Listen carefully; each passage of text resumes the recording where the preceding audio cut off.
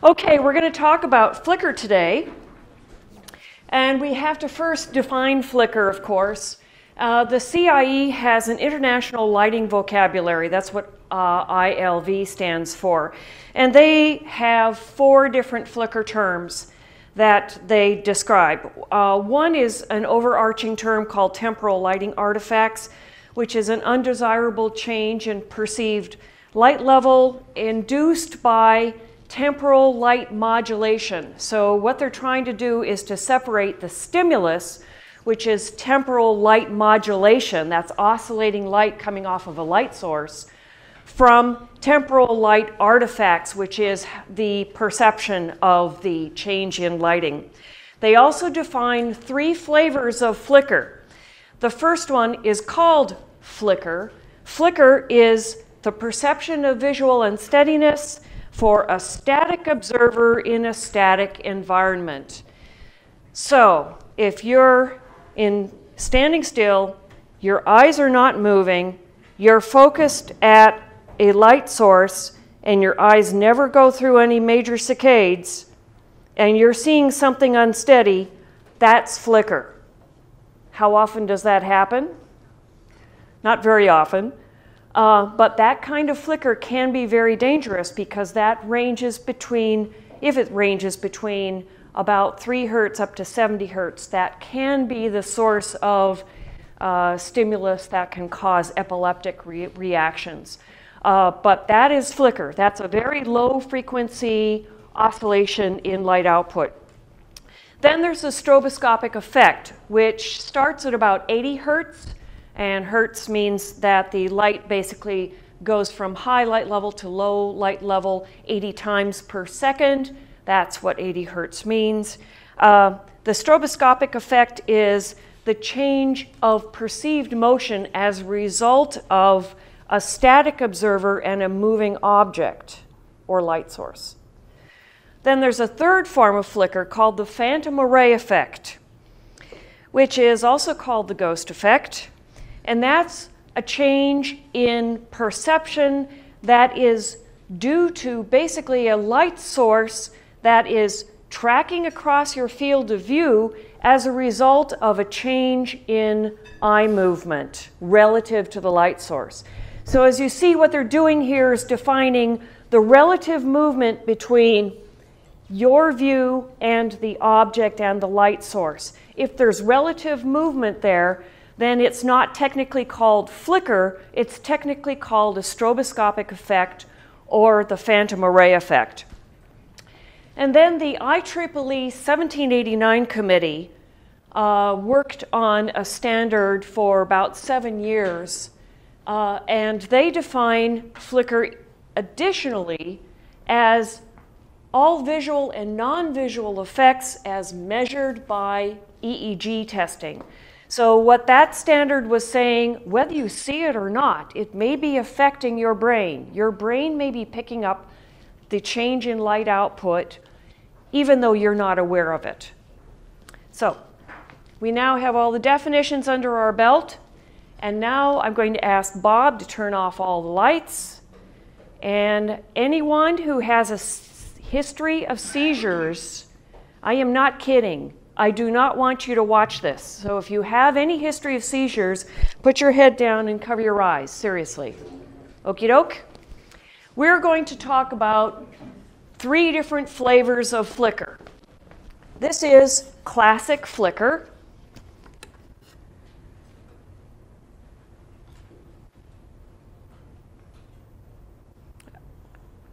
There we go. This is classic flicker. You should be able to see it by looking directly at the spot that is oscillating in light output. And that's flickering, it'll tell me here. I think it's at 50 hertz. Yes. Excuse me, no, this is 15 hertz with a square wave. So now you have that. Let's disconnect that. We're now going to go into the stroboscopic effect. And I'm going to use my handy dandy flicker checker here. And I'm first going to show you something that doesn't flicker. How's that? These are just different PAR 30 lamps. And I'll show it here against my black background. You're probably seeing a smooth fan of light as I wave the scale, correct? Okay, you're in for a treat. I'll show you a lamp that I discovered recently, thinking that it wasn't going to flicker, and guess what? No, we'll get it. You'll probably see some bars. Instead of it being a smooth fan of light, there are bars in that. This lamp emits about 20% flicker, which means the change in the difference between its maximum output and minimum output is about 20% of the total of the maximum output and minimum output. So let's go to the one that's really my favorite.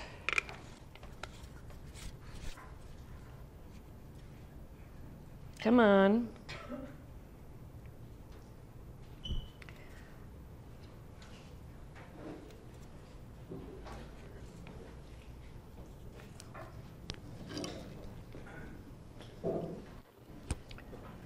This one's seriously bad. This is 100% flicker, which means that it goes from full output to 0, in this case 120 times per second.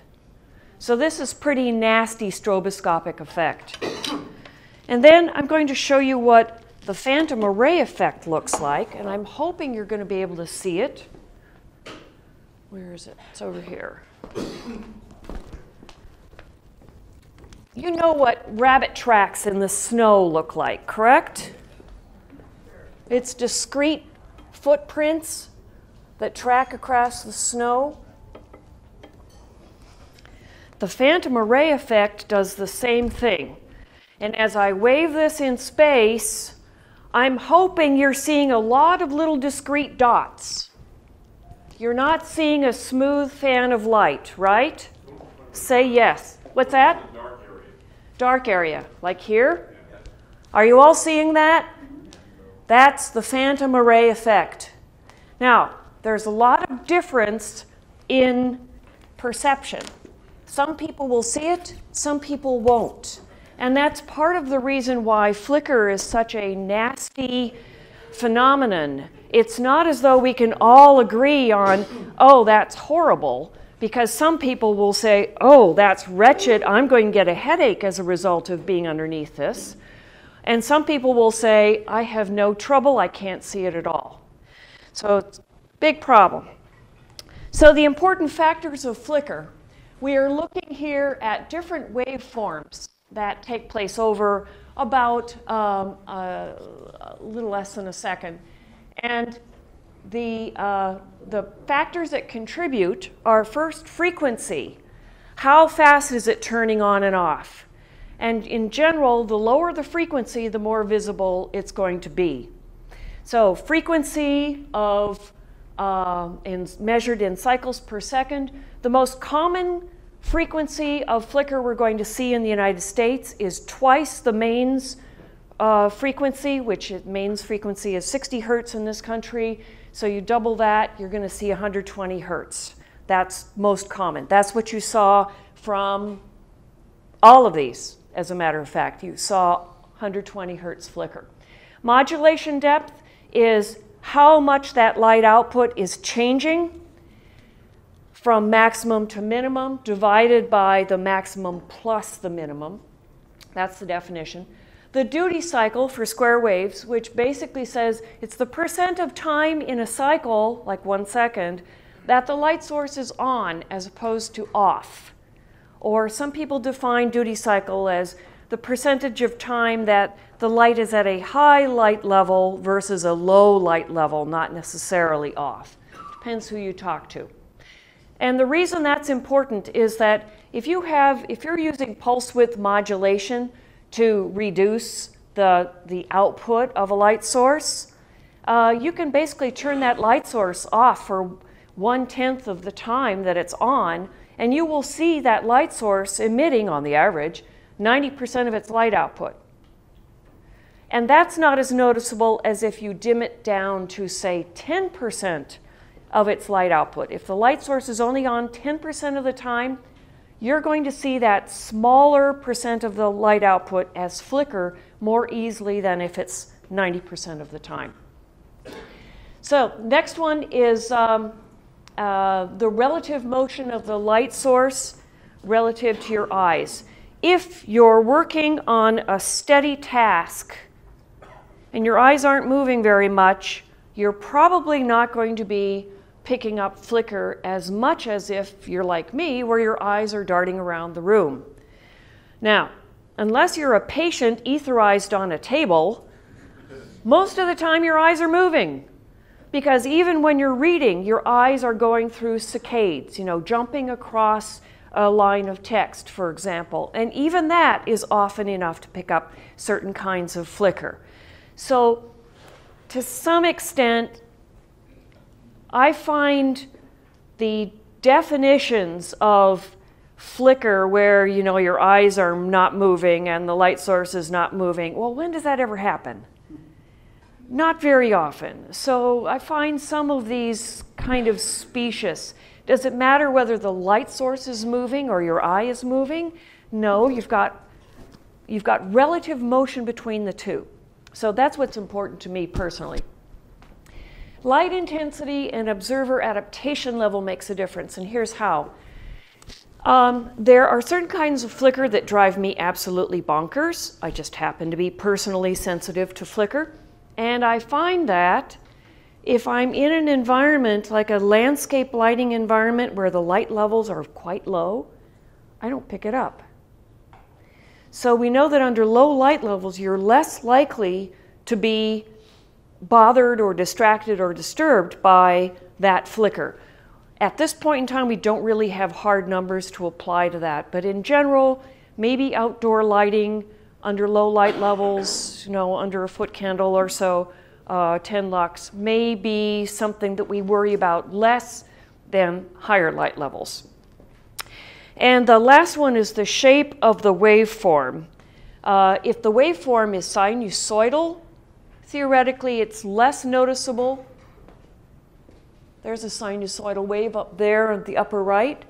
That's less noticeable than a square waveform, which you would see on the upper left there. So as soon as you see sharp edges in the waveform, you may be more likely to see it.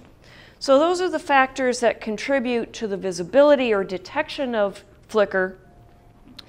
Here are the factors that will impact health.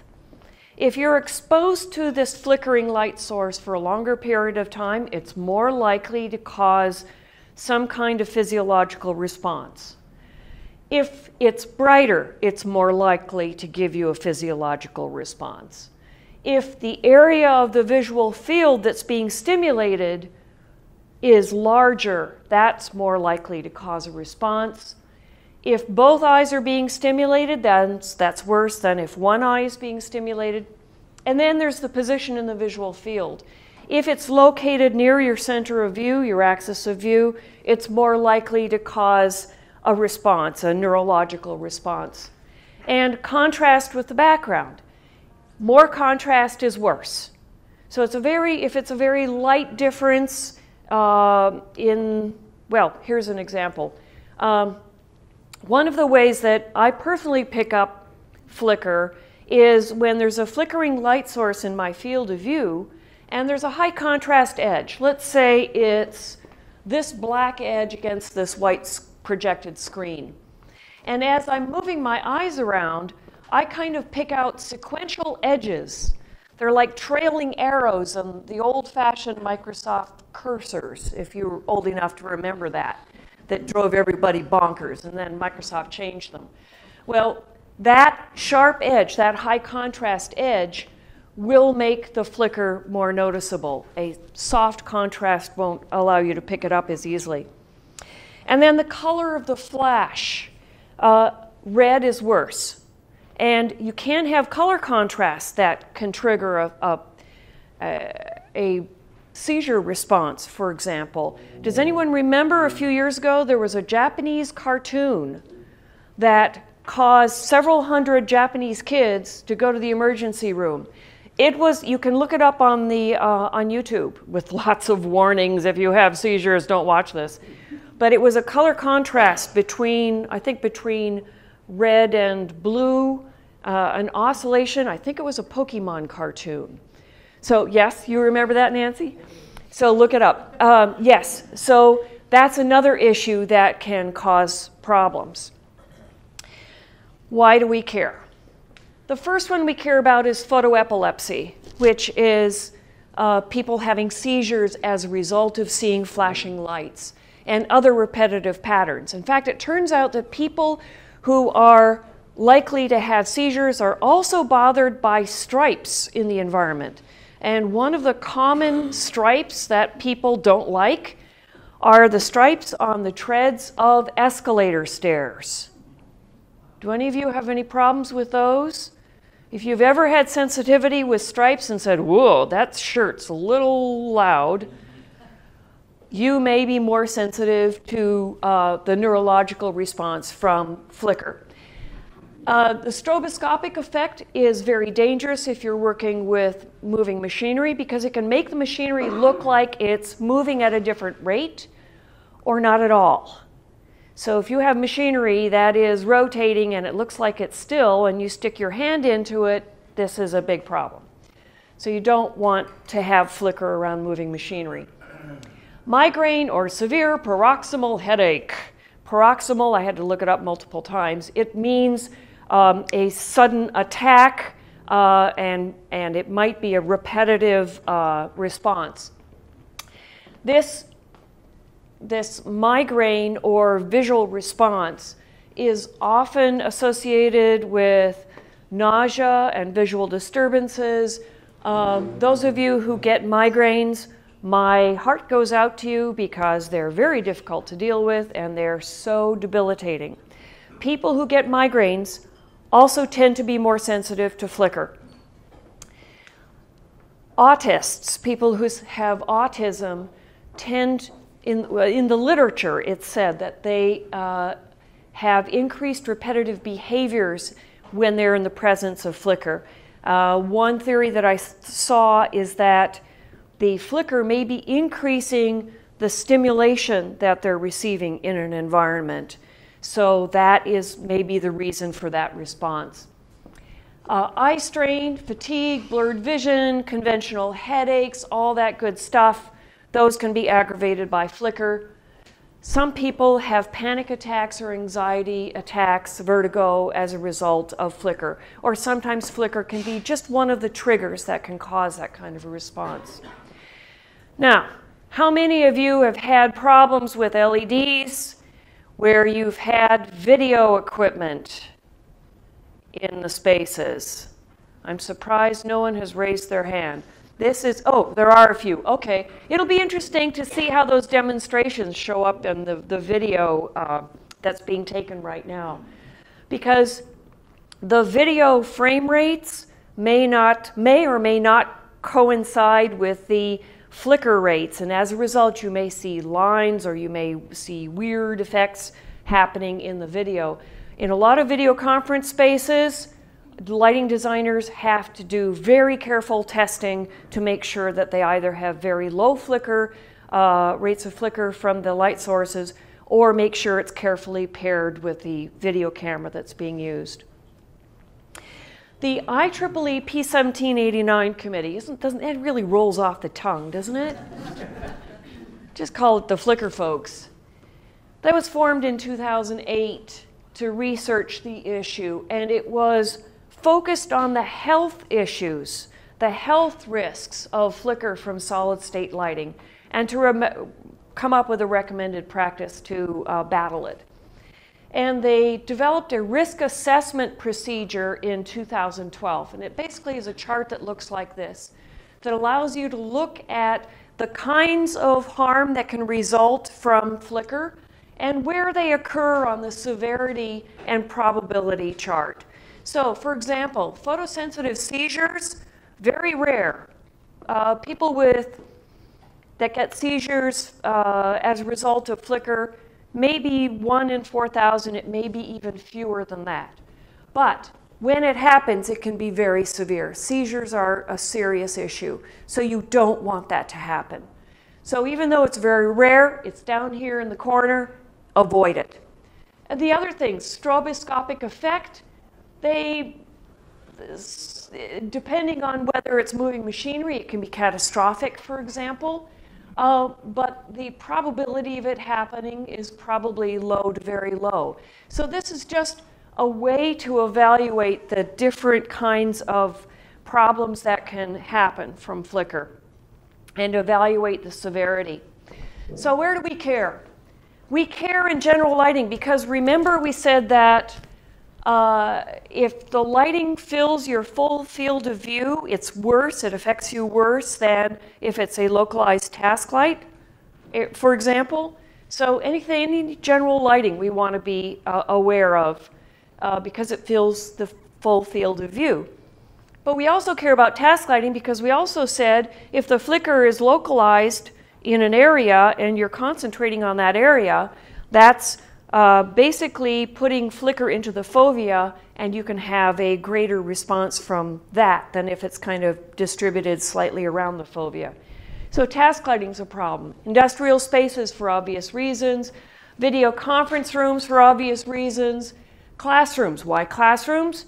Because you have people who get headaches, and headaches are very debilitating, and they are a source of tremendous loss of productivity in this country and other countries. Same thing with offices. We care because headaches are so prevalent.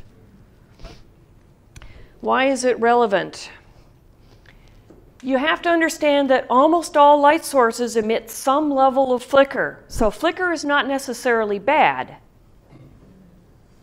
However, depending on the degree of flicker and the frequency of that flicker, it can be bad. So just as some examples, we're looking at waveforms there of a classic halogen MR16. Do you see there's a little 120 hertz ripple on the top of the light output, which means the light is very steady and it's just oscillating in output by about 6%. Same thing with the A19. How many people remember old magnetically ballasted fluorescent fixtures that everyone hated? This is what those produce. That's about 28% flicker. And that's what everybody hated. So that's kind of a baseline that we want to be better than this. When you go to an electronic ballast, that increases the frequency. So you may be operating at, say, 20,000, 30,000, 40,000, 60,000 hertz.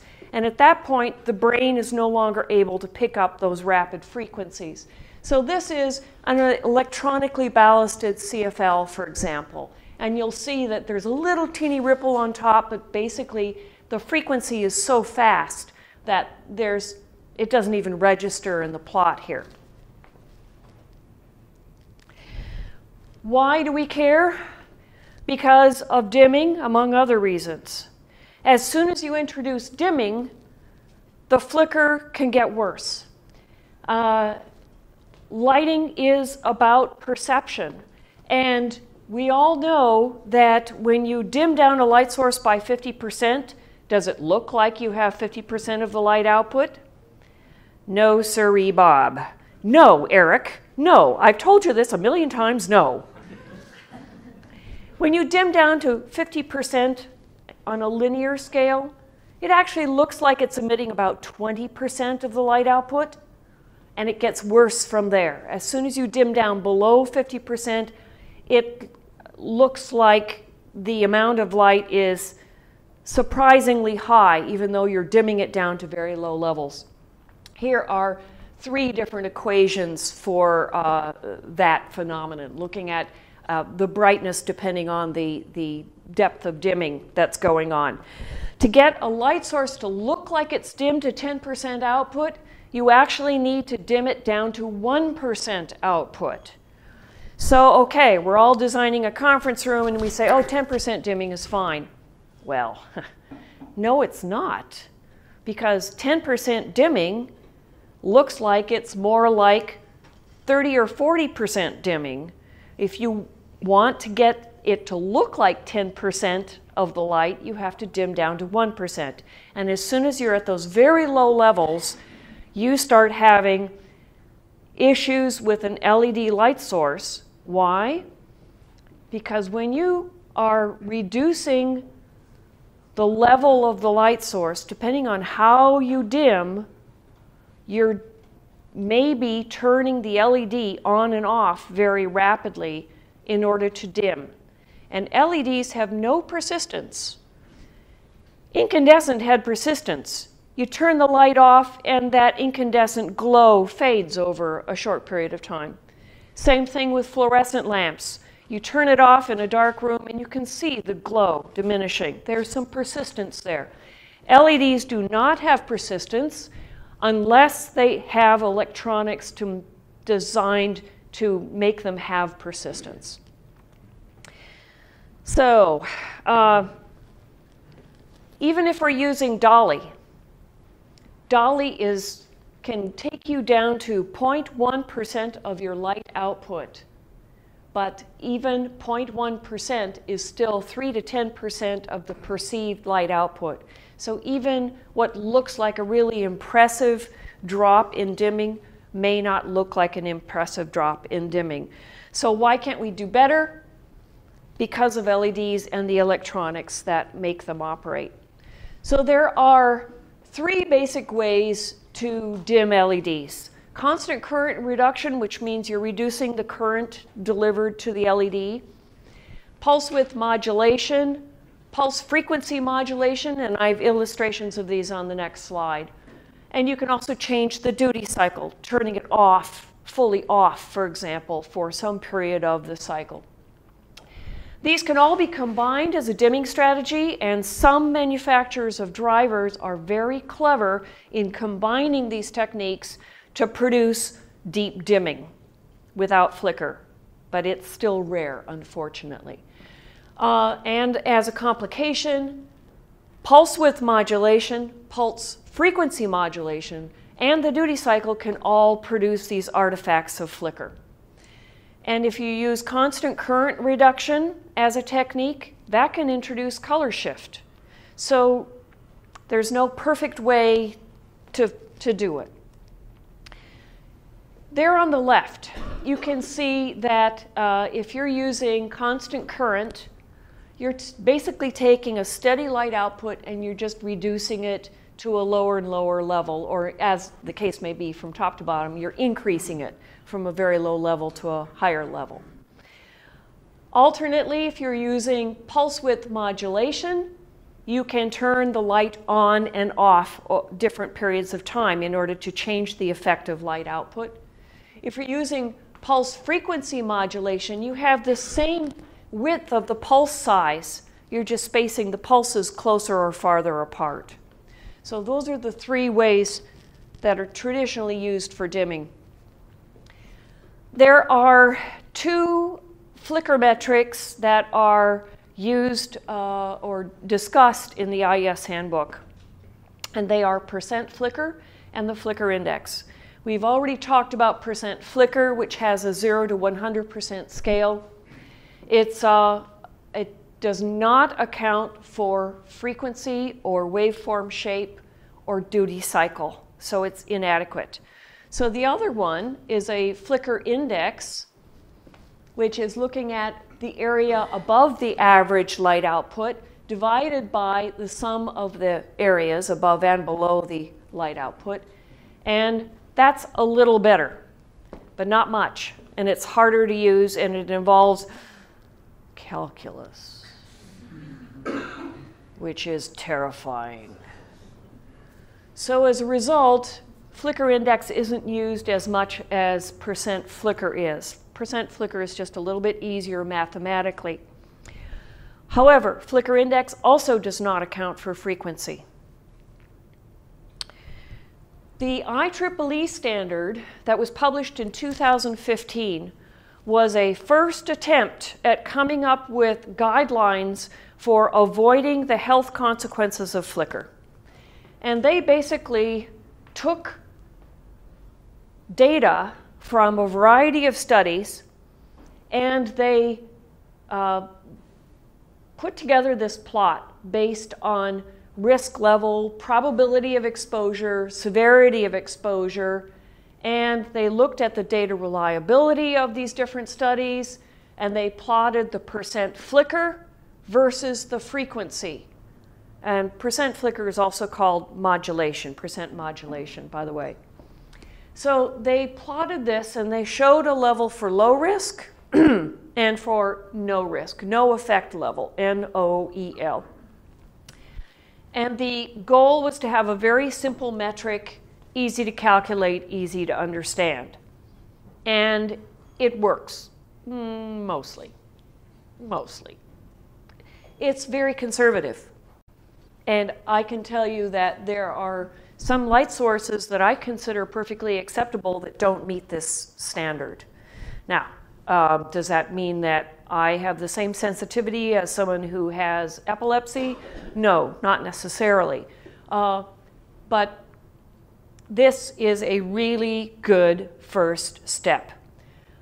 However, because it's very conservative, and because it doesn't take into consideration any really oddities in the waveform, it could be improved upon.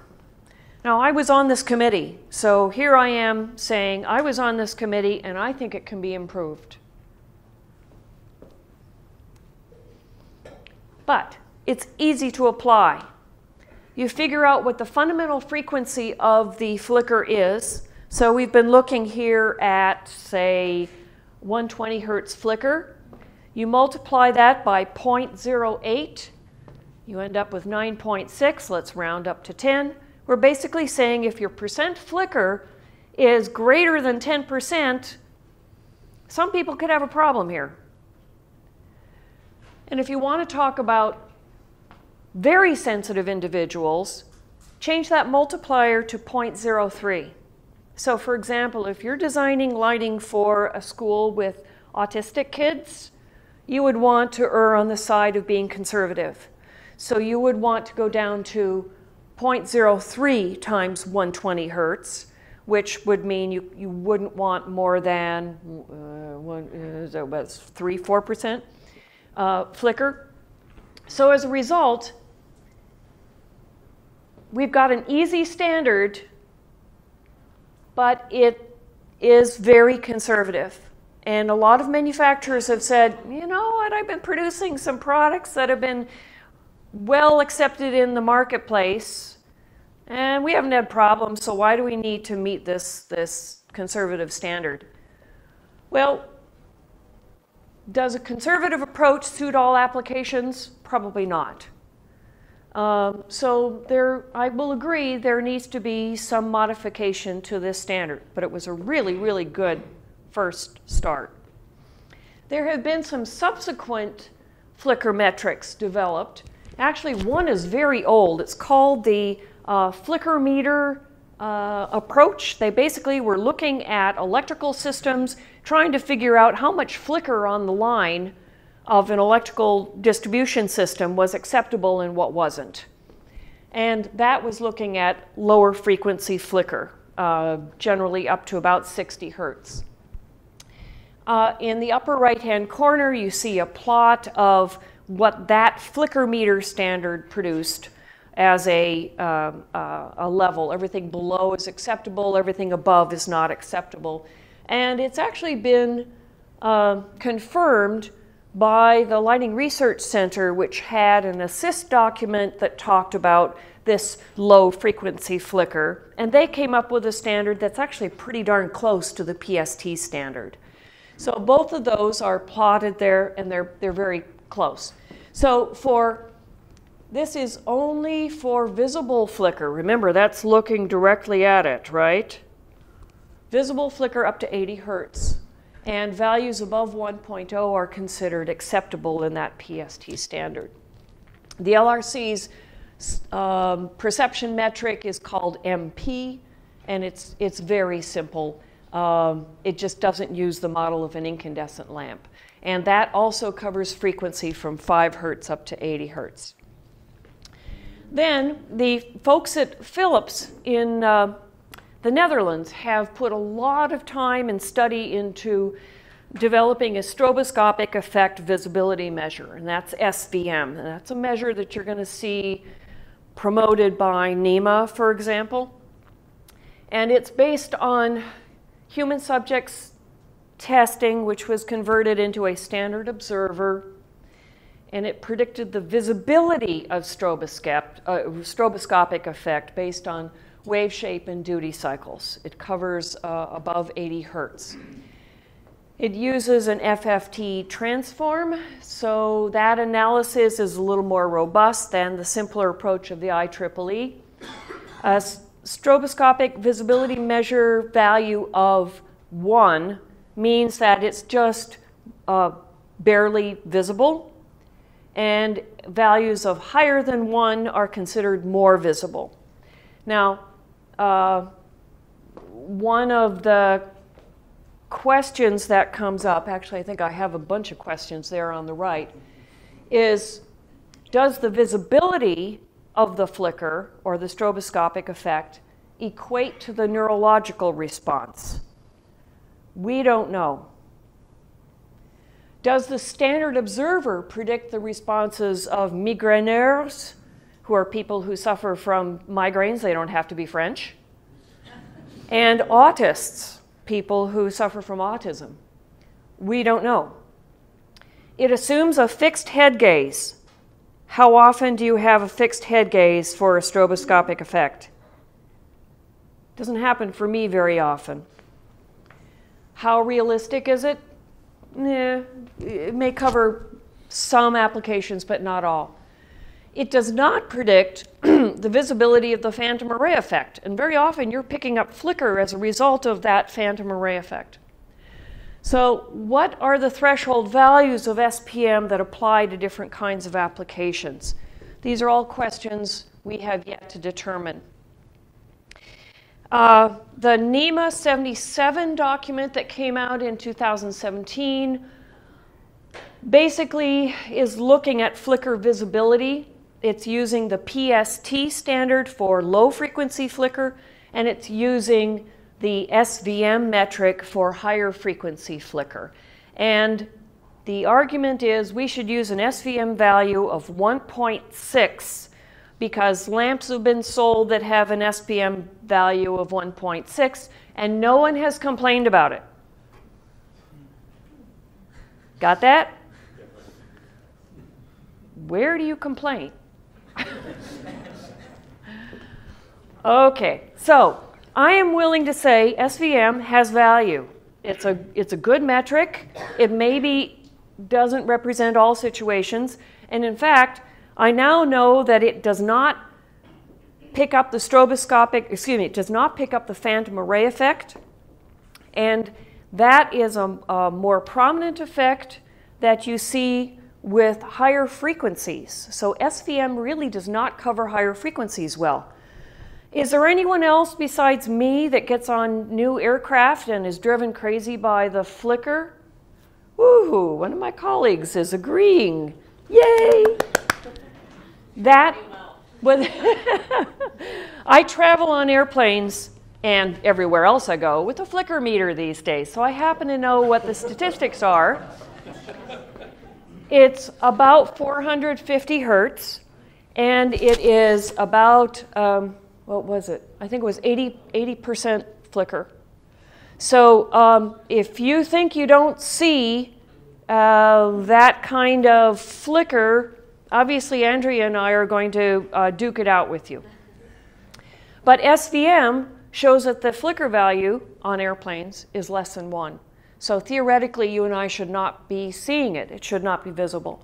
So what are we learning here? We are learning that all the flicker metrics stink.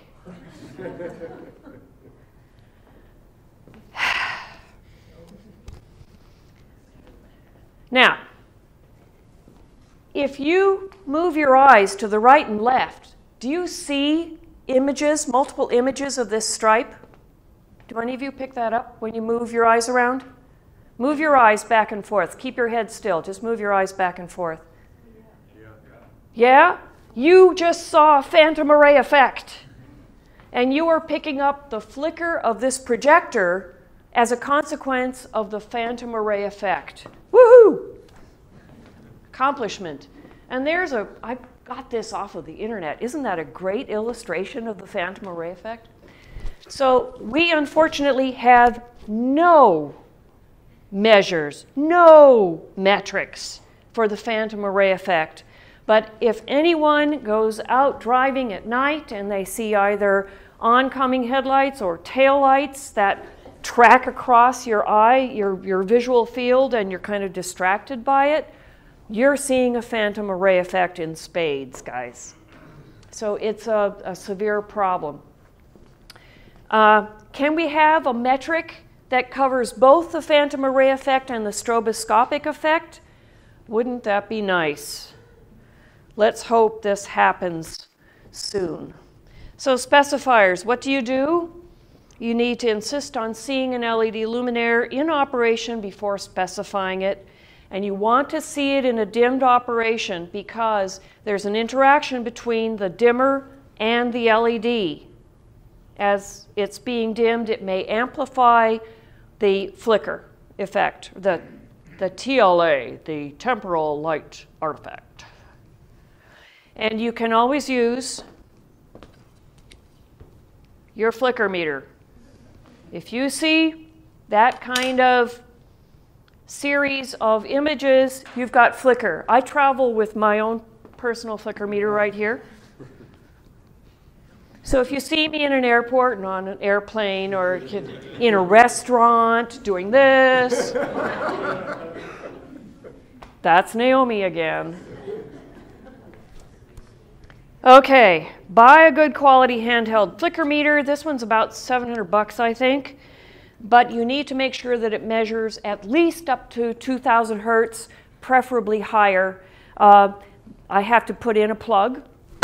P&L at this moment is testing a whole bunch of handheld flicker meters. So we will be able to report very soon on makes and models of different flicker meters and how well they perform relative to the big honkin' desktop or lap benchtop units. Yes? A lot of times LEDs are being dimmed by various control devices. So you want to see it in dimmed operation. Do you want to see it in dimmed operation from the various control devices? Will they affect it differently? Or Yes, they will affect it differently. But for example, if you're specifying 0 to 10 volt, make sure you're seeing it on a 0 to 10 volt dimmer. If you're specifying it with a phase cut dimmer, heaven help you. So if it's on 0 to 10, will it react the same way regardless if it's from the wall dimmer or from a centralized control operation? Come on. One of you should be able to answer this. I'm trying to remember. I believe that it depends on the control. If it's, for example, DMX or dolly, it should react the same no matter what control you're using, whether it's in the ceiling or whether it's something handheld on your desk. I believe that 0 to 10 is not one of those consistent. It's analog. But it's linear, so it probably will be consistent, wouldn't you think? Yeah? Not necessarily. They also have algorithmic 0 to 10. So it's not all linear. They vary depending on what you specify. She is right. You have 0 to 10 volt dimmers. Some have a logarithmic dimming to output function, and some have a linear. But hopefully that shouldn't affect the flicker of the LED. But do not quote me on that. Aren't we concerned about the low-level dimming, the lowest of the low? Because that's, so whether you're logarithmic, what she's saying is correct, but if you're doing logarithmic, linear, square wave, whatever, if you're down to 1%, 2%, the point is you're at the very low end, and your driver will be presenting a low hertz. No matter That's right. what. So you should be getting the flicker at a 1% or at the bottom of any dimmer range. That's the most critical range, yes. The bottom of the dimmer is most critical. However, I made the stupid mistake of volunteering to help Bruce Kinsey relight his new house. And I specified LED products, and you know how you save someone's life and you're always responsible for saving that person's life for the rest of your life? I am now responsible for testing every blessed dimmer on the market trying to fix all the problems. So I would have said that, yeah, it's the low end of the dimmer that you're concerned about. Not on his system. No, it depends on the lamp you're using. So, sorry. Okay, next, specifiers. Become familiar with flicker metrics. Please encourage manufacturers to publish flicker metrics on their cut sheets. Here, in fact, down here, I think, well, somewhere, I have a list of them. Ask your clients about sensitivity to flicker. If you are dealing with schools, hospitals, any kind of spaces that might have individuals that have special sensitivities, ask them.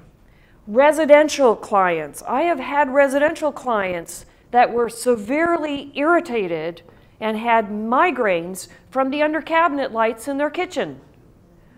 Ask them if they have headaches or migraines. Really be cautious about any kinds of products you're specifying. Write language into your specification that will help overcome bad products. And then if you suspect flicker in a sample that you're testing, or if you're on a job site, here's a trick. Take your cell phone, set it on slow-mo video. Mine is an iPhone. It's at 240 frames per second. Be sure you know what the frames per second is on your slow-mo. This slows down the flicker rate by a factor of 8 and generally helps you see whether there is actual flicker there or not. So film it for 5 seconds and then play back the video on the phone.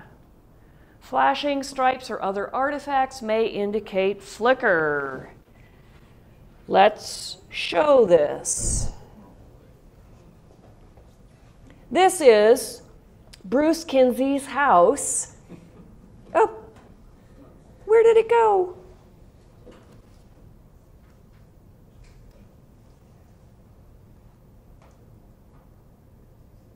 No, play, please.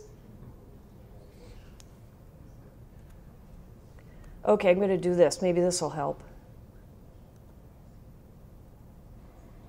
Okay. Can you see it? Now, that's 120 hertz flicker, and that's filmed in standard film mode. That's 30 frames per second. Let's take the same scene, and let's play it in slow-mo mode. And play it back. Woohoo! All right, so you ask me, yeah, but not all things flicker. What does it look like when it's not flickering? So this is a light fixture in my office. Classy, isn't it? And that is the fixture. It's a high-frequency electronically ballasted fluorescent. No flicker. Very nice. But here's another fixture in my office. And this one's lots of fun. Now, you also get the color variation. Isn't that fun? Yeah, pretty strange. Anyway, so here I have listed the frequencies and the modulation depth or percent flicker from each of these different products. So you can see how it's affected by the slow-mo mode. And it also lists the stroboscopic visibility measure, just for your own reference. Notice this electronically ballasted fluorescent has an SVM of 0.02, which is really, really super low. So anyway, that is a trick. So you're going to ask me, does that work all the time? I don't know. It seems to be pretty dang reliable to me, and I've been taking slow-mo video of a lot of different ranges of products, including a wonderful TLA box that generates different kinds of flicker. So what I want to say is use this as a really good, reliable indicator, but it's not going to stand up in a court of law, okay? If you see flicker in your video, go get yourself a good quality meter and measure it that way. All right, so next. What you can do if you're a utility and energy efficiency organization is require flicker documentation, which means publish those flicker metrics for energy efficiency programs. Make sure that contractors and distributors and energy services providers are aware of the issue. Believe me, I have been in a few retrofitted spaces where the flicker is just horrendous. Some of the hotel rooms that I've been in, I could show you slow-mo videos of hotel task lights that would make your stomach turn. Okay, if you're using standards, you can use the P1789 standard, knowing it's not perfect. You can use the NEMA 77 standard, also knowing it's not perfect. If you're a manufacturer or representative, be proactive, buy a flicker meter, test for flicker, test over the full dimming range, demand good quality drivers that address these issues. You know which ones they are. Some of them are amazing, really, really good. Okay, publish flicker metrics on your data sheets, and here are the ones that I recommend so far. These are the ones that people are most used to seeing. And you as specifiers, make sure you understand how to read these values, these different metrics. So you now have flicker on your website, flicker on your job site. What do you do about it? First thing you do is call the manufacturer and you say, help, put me in touch with your most knowledgeable person about drivers and flicker. And hope you actually get transferred to somebody who actually knows. Sometimes you can change the driver. That's easy to do, right? Sometimes you can change the dimmer. Not always. Sometimes you have to change the friggin' luminaire. Like decorative pendants. Have you seen some of these decorative pendants or chandeliers, and the lamps in them are just annoying as the dickens? Are you going to be able to fix it? Maybe not. Maybe not. So it's not easy to fix it in the field, which is why it behooves all of you to try to get rid of flicker before it gets into the job site. And this means that you need to be really tough on substitutions, folks. Really tough. Crib notes. So this is your takeaway, right? You ready for the pop quiz? Almost all light sources flicker to some extent. The factors that contribute to it are modulation depth, frequency, duty cycle, and the waveform over time. LEDs aren't the problem. What are? The driver and the electronics are the problem. The LED is not the culprit. The LED is the source of the light output that's flickering, but it's the driver that is really causing the problem. The interaction with the dimmer can make the flicker worse, especially at low levels. All flicker metrics suck. There's a wide individual variation in sensitivity to flicker. Just because you don't see it doesn't mean that somebody else doesn't. Responses can range from no response at all, to seizures that are very risky, to migraines, to just irritation. And I'm one of the lucky ones. I just get irritated.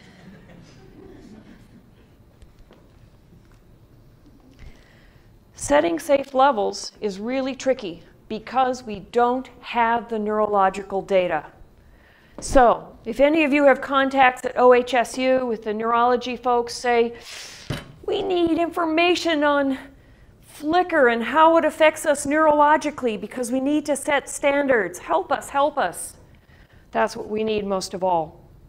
So more important than anything, stay tuned, because we're hoping that flicker metrics will evolve, that the neurological data will evolve, and that the LED industry will evolve to get rid of it.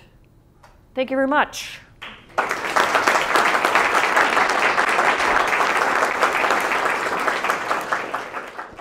Any questions?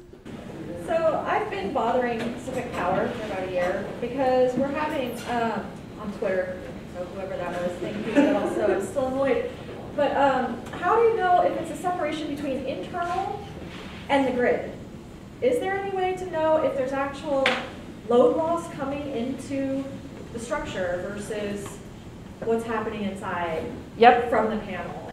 Get one of the fixtures and take it home and plug it in.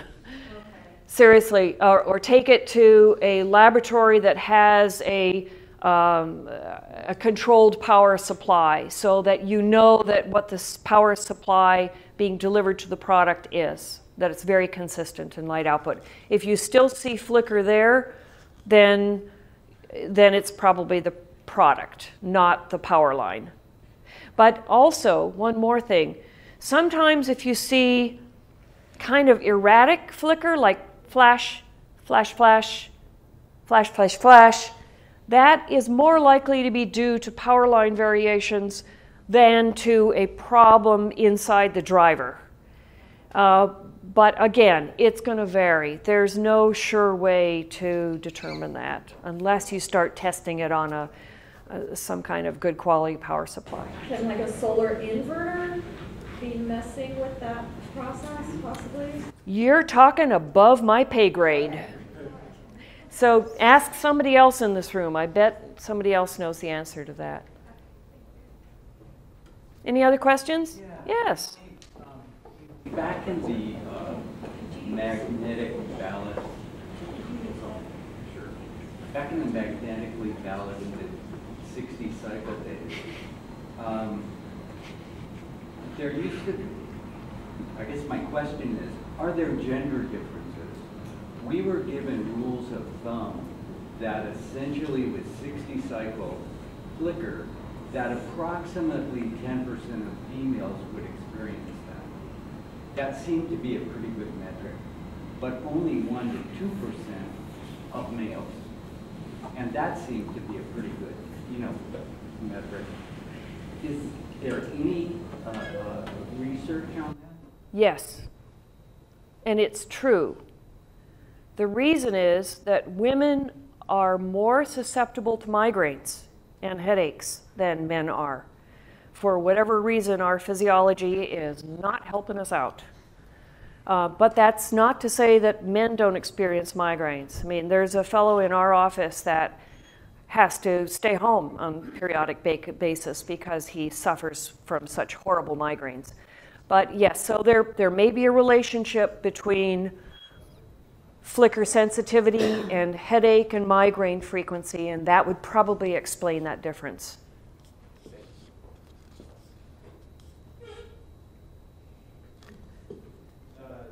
Have you had any responses from manufacturers about releasing flicker rates and putting more of this information out there? Particularly for me, we work with a lot of people who actually are going to go to the, I work in energy efficiency, we work with a lot of people who specify lights that are not going to go to the depth of researching these things.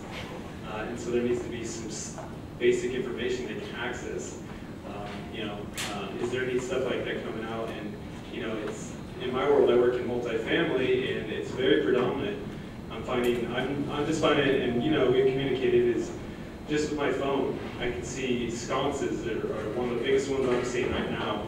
Sconces are flickering, and they're covering every hallway, corridor of these buildings.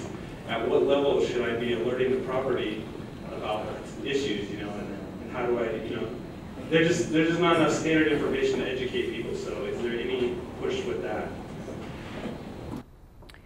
What I would use as a reference for that is the IEEE standard. And the reason is that they at least address all of the research papers that contributed to that standard. And there's a document that was published in 2000, 2010, maybe 2011, from the IEEE committee that goes through all of the research papers and basically summarizes what we know and what we don't know about each of the different issues. So that's your best bet. I will tell you that a lot of lower cost products for multifamily residences use AC LEDs. Now, I've been told that there are AC LEDs that don't flicker. I haven't met one yet. But there is one in the mail to me. And if I find that it doesn't flicker, you will hear me shouting from the rooftop. So far, I would be extremely nervous about any AC LED products. So if you see products that are advertised as no driver, that means AC LED, be nervous. And maybe that'll change, I hope. Yes? Is there any data that addresses age as it relates to susceptibility to flicker? Good question about age and how it relates to flicker. I think that older people may experience a reduction in sensitivity to flicker, partly because often you're picking up flicker in the periphery of your vision. And as you grow older, your periphery starts to collapse a little bit. I'm sorry to tell you this. I'm in the same boat. I'm getting older. This is not good, right? But the point is your visual field starts to get reduced. So that may reduce some of the sensitivity to flicker. That probably does not affect the neurological response. It just affects your ability to detect it. In your studies, there's several, I don't know, I can project, I don't know. No, I know. Oh, okay, well, I'll still project. There are a lot of, I'm just wondering, in your studies, there are a lot of companies that make accessories that utilize flicker, that, you know, and you can see them on bicycle wheels or car wheels. You know, if you have a jacked up car, you can put these things that make your car wheels look like they're standing still when you're going 60 miles an hour and so on and so forth. Do they ever cause any problem? Yes. I have been contacted by 2 people now who are suffering seizures from 120 hertz flicker. Now, this isn't supposed to happen, but one of the individuals can no longer leave her house because bus taillights, any kind of flashing lights on bicycles, depending on the frequency, airline cabin lighting. She can no longer fly on airplanes. She's encountering more and more places, car tail lights, that are causing her to have seizures. So she's basically locked into her house at this point. How many people are experiencing this? I have no idea. I don't think it's widespread. I think it's a very small number of people. But the answer is yes, and people may not be able to attribute their response to the flicker. They may not even see that it's flickering. That's the sinister part of this. Let's hope that the number of people going through that kind of neurological response is very small. Robert. First, just to let everyone know, there are bars in Portland that our group is no longer allowed in because we all sit down with Naomi and start going like this. What are you doing here? Get out of here. Just thinking out loud for a second and wanted to get other opinions on this. The question about 0 to 10 volt. I mean, I think it's about what the driver does, right? So 0 to 10 volt just tells the driver what to do, but how the driver does that is independent of 0 to 10 volt, right? And so that's where is it a constant wattage reduction or is it a PWM? What's the driver doing? And that also makes me wonder, Naomi, I mean, if you, in these applications where there's definitely sensitivity, it's a classroom with autistic kids, and would you just say, must use seat or constant wattage? Would that work? Does that solve the problem? No, what I would do is to say use one of these well-engineered drivers that we know eliminates flicker. And I could use a brand name that you would all recognize, and I know that unless you go down to extremely low levels with these drivers, extremely low, that you're not going to be delivering flicker through the light source. So that's probably the best solution. The other thing I'd recommend is daylight. Is that a good answer to your question? I don't think we should eliminate LEDs from our specifications out of fear of flicker. No, I was asking a constant wattage reduction dimming of LEDs. As long as it doesn't go so low that you start to have color shift and other weirdnesses, yes, I think a CWA solution might work. And then just to comment on the question, I mean, the problem manufacturers have is, most you put multiple drivers available with every luminaire out there, right? And so every one of those drivers is going to have different performance. It then becomes a question of how much testing do they have to do, right?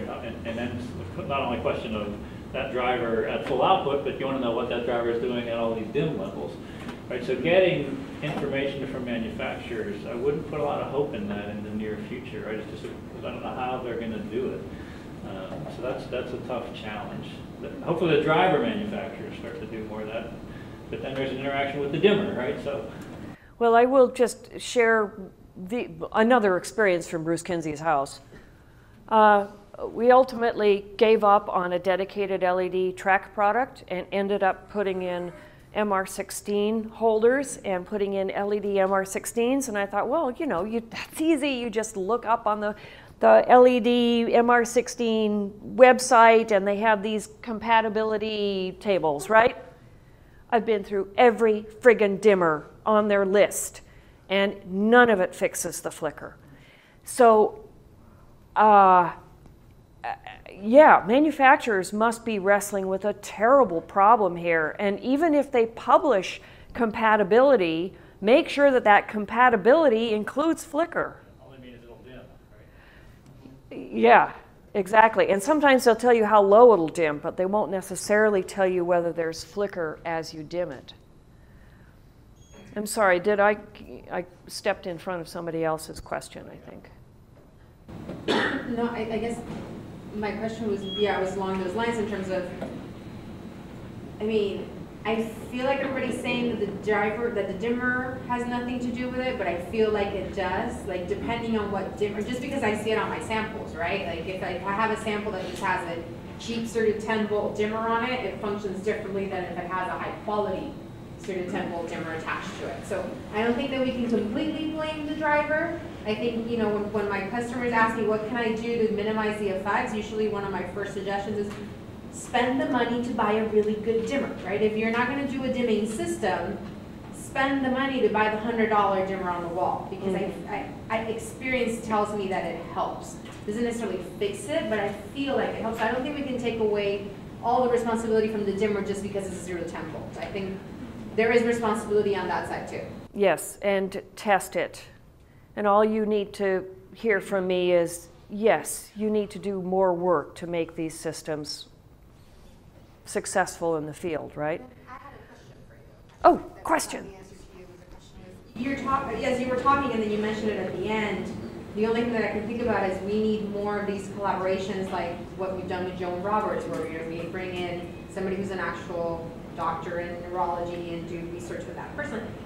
How close are we as a lighting industry to finding those connections with people such as you and doing joint research, right? Where we're bringing in the lighting information and they're bringing in the scannings and the MRIs or the whatevers we need to do to figure out a way to test this in real life.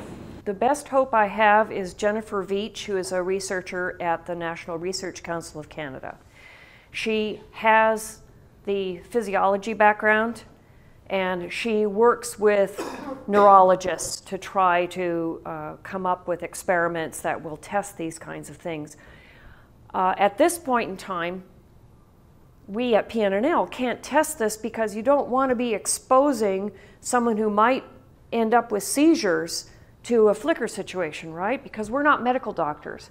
But if we could collaborate with medical doctors to make sure that we know what the stimulus is and we know how to measure it and we know how to write the paper at the end, but we have some physicians in the middle who can help us get IRB approval, find suitable subjects for the testing, that would be ideal. So Jennifer Veach is doing that in Canada. I'm hoping that groups in the United States will do similar things. Collaboration is the important word. So Yes. do you guys have some, do you have some people that would be willing to work? Because Jeremy, my husband, and I were talking about sleep studies, and Kaiser Foundation has a lot of, well, I can't speak for them, but he said that if you know some people that are interested in researching lighting and how they affect it, I can connect you with them, and you can take it from there. So if that's something that you're interested, I can talk to him and see, connect you if that's potentially something that. Sold. That'd be great, Ella. Thanks. Good. I think you guys all need to get back to work. Thank you.